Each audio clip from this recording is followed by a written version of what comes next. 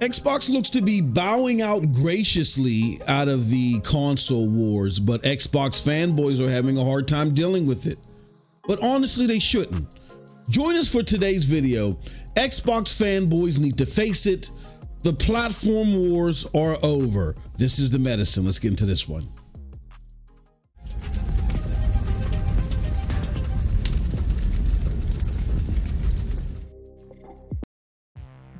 What's up, people? What's up, people? What's up, people? It is your boy MM2K of Geeks, Cloud Dosage, Hard Knock Digital Culture, you name it, we are there. And we're back again with another episode of The Medicine. This is where we talk about the latest and greatest in the video gaming news on the AAA genre defining scene, what's taking over the talks in the gaming community. And boy, oh boy, oh boy, do we have a doozy for you. This one is a little bit of a rant. I have no notes on this. This is strictly off the cuff. But I felt like this is something that we had to cover. And again, this is Xbox fanboys. Need to face it. The platform wars are over. All right. But before we get into this one, please do us a huge favor. Hit that like button, hit that subscribe button, and rock those bells for notifications, please, so you know when we are dropping these doses. All right, let's get into this one.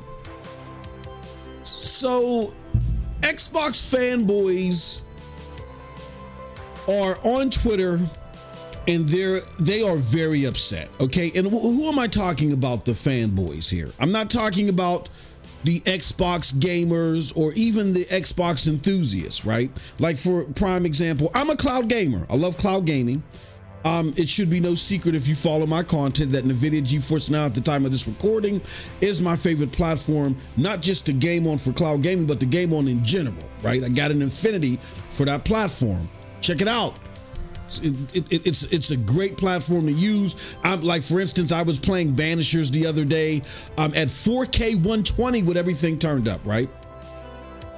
So I can relate to the cloud gamer who looks at what Xbox is doing with xCloud and whatever, and they say, you know what? Them abandoning the box, them going multi-plat, it's not a big deal. I even look at the gamer who is a Game Pass gamer, right? Who games primarily on Game Pass, that, you know, don't buy the multi-plats, just wait for the games to hit the Game Pass system, and they should be fine. I can relate to them. You know what I mean? Those guys are fine. When I say fanboys, I'm not talking about you. I'm talking about those that are upset because they don't have anything to argue about on Twitter anymore in regards to the console wars.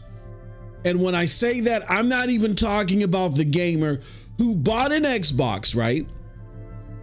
Maybe he had a tough decision to make. Maybe they're not a Game Pass gamer, because everybody on Xbox doesn't have Game Pass. They're not a Game Pass gamer. They buy their games a la carte. Subscription service doesn't speak to them. And they bought the box and they felt like they had to make a difficult decision. And they just settled with Xbox for whatever reasons. But one of the main reasons being that they probably prefer the Xbox games. Only to find out that the Xbox games are now going to one of the other systems that they may have was on the fence about buying instead. So they're probably thinking, damn, I could have just saved my money, still experienced those great Xbox games, because now they're going to be going elsewhere, and could have bought a Nintendo Switch or a PlayStation 5 and experienced everything. I'm not even talking about you. You're not a fanboy in that scenario. You're not a fanboy unless you rest your laurels on being able to go to Twitter and argue. And that's the only reason why you don't like what Xbox is doing. Someone like myself, I've been critical of Xbox for the past several years, particularly Phil Spencer. I don't like the direction that he's taken Xbox in, opposed to where they were at as far as their delivery of games and the type of games that they curated. But it's their brand. They can do whatever they want. Like, I can't stop them. The only thing that I can try to influence is at least be transparent with your gamers. For those gamers that, again, bought the box, had a tough decision to make, probably would have been better served to buy something else, or now they're better served to buy something else, knowing that the stuff is going to hit elsewhere. You know what I mean? That's the only thing I can influence, but it's their brand. They do whatever they want with it. And that's why, as a consumer, you don't do what a lot of these fanboys are doing. A lot of these fanboys, they want you to be invested in what Xbox does no matter what, because Xbox talks about a promise of this and a promise of that. Where in my opinion, those promises were just to keep you at bay. Those of you that would volatile could potentially leave because the brand is moving in a direction that isn't best suited for you, to keep you in place until they can find a financial substitute for you leaving. Let me give you a prime example. When Nintendo bowed out of this space as well, they did so with the GameCube. They just did a clean break. They said, look, we can no longer battle in this space. PlayStation owns this. We're going to do something different. They were able to do so and pivot like that and make a clean break because they had the handheld business that was still thriving, right? So they could rest on those laurels and move somewhere else. The Xbox business, even though they've been planting everything everywhere, and again, this is not me being mean, this is just me looking at the business evaluation, looking at the success and the saturation or the lack thereof. Even though they've thrown everything but the kitchen sink everywhere, they are not making fast enough inroads in all the places where they're at. They're not, they'll see significant bumps here and there on PC, but they're not killing it on PC. They're not killing it with their own store. They're not killing it with Game Pass. They're not killing it on the cloud, right? Even though they just reported that now they have double-digit participation percentage-wise on the cloud. This is far, even though they have these bumps here and there, this is a far separation from the push towards 100 million users per those endpoints that they talked about via the court documents that were released. They're far from that. And that's why they're making this pivotal change. I'm not bringing all this up to throw dirt on Xbox. I'm helping you understand, as I've tried the last few years, why this is going to end in a different place that you expect. They're now going in a different direction. They're now looking at, well, damn, when we crunch the numbers and we look at all of the potential users on these other consoles, that could double our endpoint ratio right off the bat if these guys start buying our games on these other platforms. I get there's so many Steam users, I get that there's so many PC users in general, but everybody doesn't have the rig, for instance, to play Halo, to play Gears, to play Starfield. And now Xbox Game Studios, they're chocked full of those games. Diablo, Call of Duty. If you look at the hardware survey that Steam releases every year, or that's out there now to the public that you can see real time, only about 5% of the Steam rigs that are out there can play those games that I just named. And again, Xbox Game Studios, along with ABK and Bethesda, are chock full of those type of games. But guess what? The console comparison to said games, they can be played on the PlayStation 5. And guess what? Because of the saturation of the Switch, they'll more likely be able to take the time to make a port for those. And again, that could double their endpoint access right off the bat if those games are successful there. Xbox no longer has an incentive to be exclusive. They have the least selling console out there. They're actually doing worse than last generation in that regards. And again, as far as having an ecosystem with exclusive content and driving people specifically to that ecosystem, that game plan has not worked. But they got all these games that are doing gangbusters on all these other platforms. So why not make that your strategy in unison? Still have an ecosystem for those that want to engage with Game Pass, because unfortunately the other consoles don't want Game Pass on their platforms at this moment. At least exclusively you'll get that, but outside of that, you'll be able to see these games elsewhere. It makes complete business sense based upon the fact that Microsoft wants to retain the executives that they have there. They want to have Phil Spencer there. They want to have Matt Booty there. These, again, I'm not trying to be mean, just letting you know who can do what.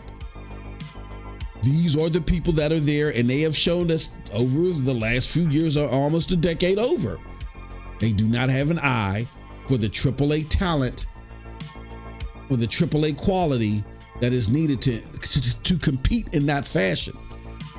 I mean, as we're recording this, freaking Final Fantasy VII Rebirth is scoring a 93. Helldivers server boards are crashing. Grand Blue Fantasy, even though that's maybe a timed exclusive or just a console exclusive, that's being regarded well. That's playing well on Steam and other I mean, and then that's not even it. We got Rise of Ronin and Stellar Blade. I mean, PlayStation is dropping some bangers that is getting critical acclaim across the board, and we still got Spider-Man DLC that's coming, right?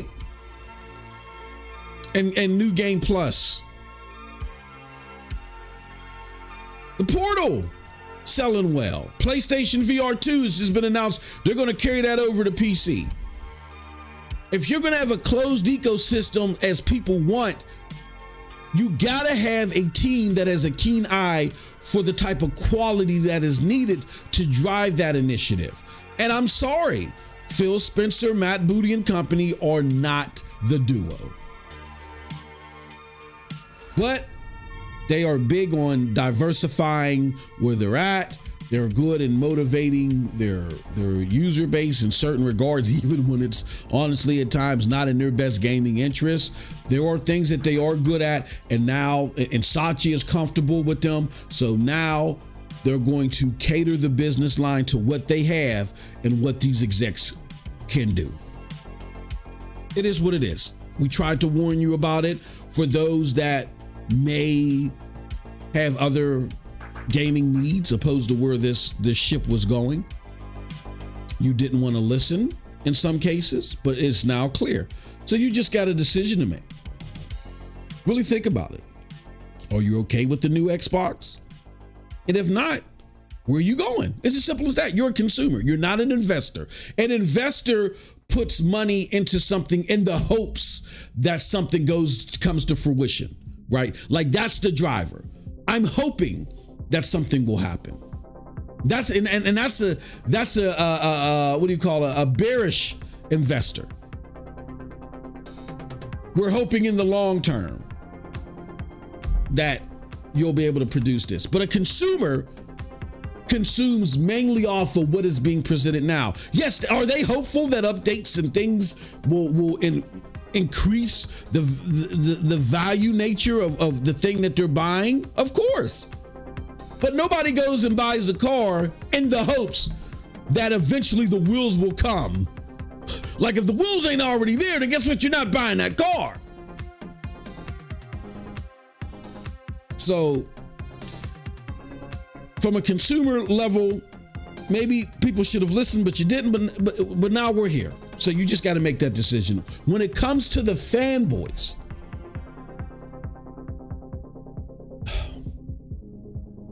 I get that you were on Twitter. I get that you were talking in narratives that just didn't pan out.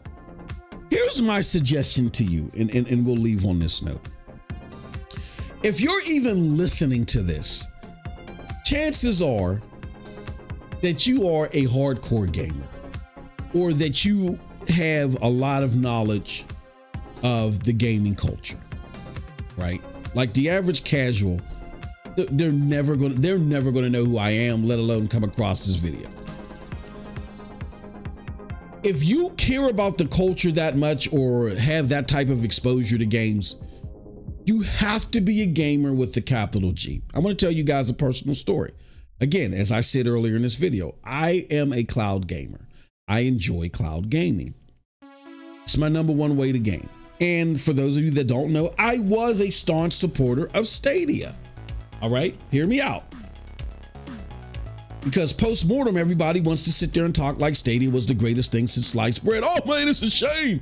Linus Tech Tips, the developer said it was a fantastic experience. Y'all want to say all this great stuff post-mortem, but while it was alive, you wanted to make up stuff, lie about the capabilities, it can't do this, it's too much lag, and all this other crazy stuff. But the post-mortem stuff is correct. Stadia was a great platform. It just was in the hands of the wrong business execs who didn't know how to make the right decisions. And I'm talking about people above the homie Jack Buser's pay grade. I feel like Jack Buser and even Phil Harrison, quiet Phil Harrison, I think at their pay grades, they knew what they wanted to do. They knew what was needed. We saw in the court documents that were released that Phil Harrison, there was an email released that Phil Harrison wanted to invest in the Fortnite. Had Fortnite been an original title for Stadia, they could have done a lot better, but that's here nor there. I think those guys got it, but they realized that the people that they reported to didn't. Phil Harrison's not even at Google anymore, it's reported, and Jack Buser got out of Stadia. He saw what was happening and steered them in a different direction because he knew they weren't serious as far as I'm concerned. That being said, when I was advocating for Stadia, some of my fellow Stadia gamers were mad at me because I always and also simultaneously advocated for the PlayStation 5. Now, when you look at what the PlayStation 5 offered day one, as far as innovation versus the trajectory that Stadia was on, there was even a Forbes article that said, you know what, this Stadia thing is starting to look like it's more next gen than these next gen consoles. They were light kind of day one as far as what they were offering, and Stadia was doing this thing, had Stream Connect, no friction, all this stuff, right? It's just, you know, after SG&E closed and they had to reboot what they were doing, things kind of, you know, fell off for a bit, and then, you know, the rest is history. That being said, cloud gamers were falling on that hype from that Forbes article and so forth and said, why are you buying a PlayStation 5? Why are you buying a console at all? You don't need a console. And I said, look, I'm an advocate for cloud gaming. Still am to this day. I'm co-owner, co-creator of Cloud Dosage, one of the best and prominent cloud sites out there, right? Go check it out, clouddosage.com. But I'm a gamer with a capital G more than anything. I love games. I love gaming. I've been gaming for over 35 plus years. Yes, I'm an old fogey. I've been gaming longer than some of you that are listening to this have been on this planet. I go where the games are at. So even though I have a preference, even though I want to see technology push forward to make gaming better, and that's what cloud gaming will do when it's utilized properly, I go where the games are at. And PlayStation is known for making some great games. I can see what's coming down the pike. I've been talking to developers who are excited about what's coming down the pike. I don't want to miss out. And I haven't. I mean, even though I game primarily, for the most part, on the cloud, PlayStation has taken over my 2024. It's like been a complete role reversal where it's like 90-10 on the cloud. Normally, it's been reversed because of all the stellar stuff that's coming from PlayStation. I am so glad that I got my PlayStation when I got it. And I'm going to get a PlayStation 5 Pro when it comes out, even though I game primarily on the cloud. And that's my message to you.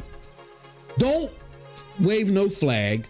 Don't follow no content creator who has an agenda to get you to click on their stuff for ad revenue and send them super chats.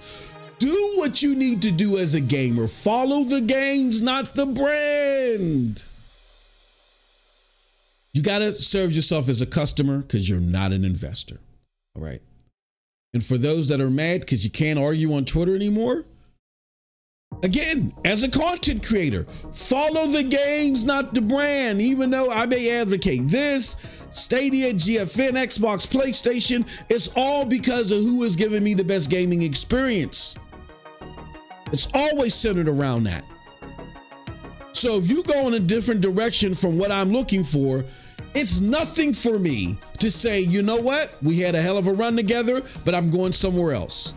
Until you learn to do the same, content creator and consumer, you will be stuck like Chuck. When Stadia died, what did I do? People were shocked. I went live, talked about the reasons and talked about what I was going to do as a gamer and didn't skip a beat. Gave my salutations and you know, my eulogies. did my prognosis of what happened and why, and I moved on because I'm a gamer with a capital G. Just like I've seen then, I see now. Some of you are depressed. You don't know what to do because you don't follow the games. You follow a brand. If you are a gamer with a capital G, if you want to be embedded with this community, you have to stop that. There's nothing wrong with you advocating platforms, but you advocate the platforms because they're giving you what you need as a gamer. The prospects are great. They're going in the direction that you want for gaming. Not because, oh, I bought this thing, so now I must support it no matter what. No. These are multi-billion-dollar companies. A lot of you are doing what I do. You got to steal your wife's credit card.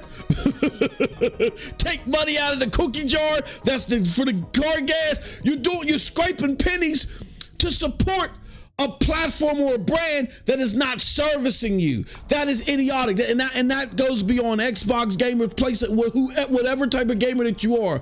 Be a gamer with a capital G. Stop flag waving. Your shoulders are not big enough to carry the load for multi-trillion-dollar companies. And that's it from your boy. Let me know what you think about this rant and all this in the comment section below, because like I always say, who cares what I think? But if you did like what I had to say, check out the links to follow me. Those links will lead you to Cloud Dosage, Hard Knock Digital Culture, and Yes Geeks. Until next time, have a wonderful gaming day. Peace.